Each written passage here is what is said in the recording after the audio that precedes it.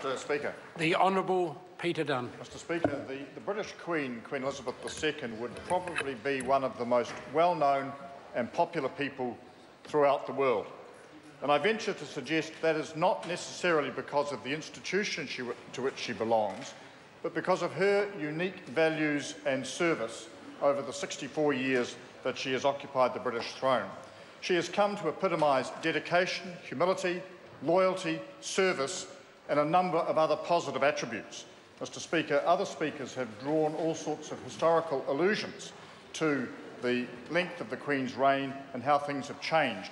I note that shortly after her coronation in 1953 was the last time the Welsh beat the All Blacks.